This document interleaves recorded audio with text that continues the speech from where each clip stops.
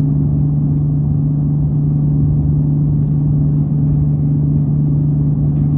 a prisoner to this world, but still serve and honor Jesus. It might sound confusing to you all, but it's exactly what Paul said he was a prisoner in this world for Jesus.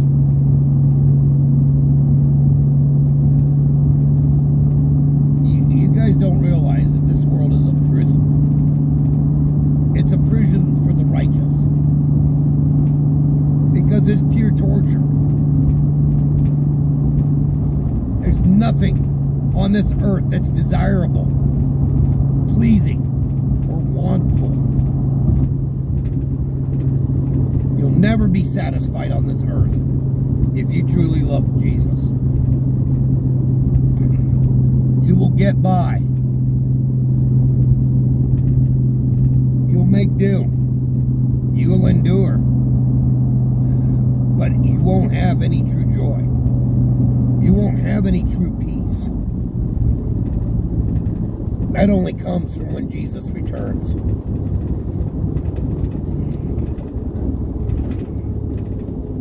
I'm telling you, this world sucks. This world is miserable. This world looks to destroy you at every chance it gets.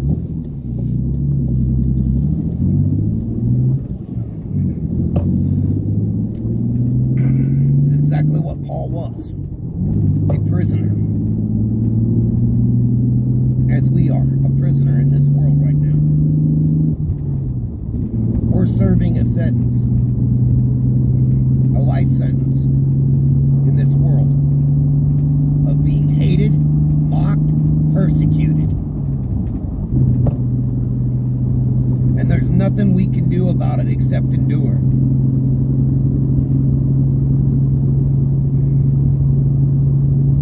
That's what I've discovered. Every day I struggle. Every day I fight the good fight to keep things together. And I'm not bragging. Don't get me wrong. I'm not boasting here. I'm telling you that no matter what I do, I go backwards. I can never seem to get past a certain point. There is no comfort in my life on this earth. There's no true joy on this earth. There's moments of joy, but there's no true joy except when I'm in fellowship with my brothers and sisters. That's the only time I find peace.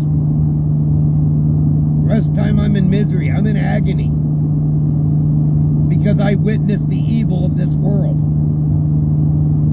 And there's nothing I can do about it.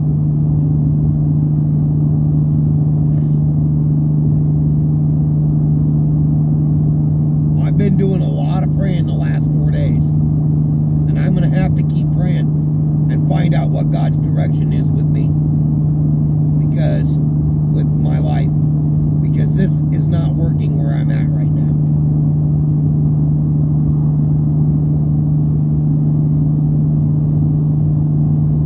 I spent 2.5 years and gotten nowhere. Still scraping pennies every week just to get to work the next week. I'm not getting any satisfaction of accomplishment or anything.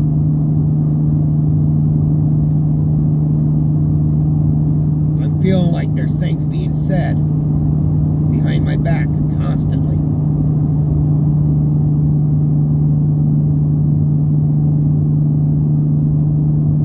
And I'm done. I'm done with this kind of attitude with people. I really am. Always looking for a reason to get it, to attack someone. I'm at that point now where I'm just ready to walk away. What would you do if you're constantly belittled when you're trying to make things work and everybody's working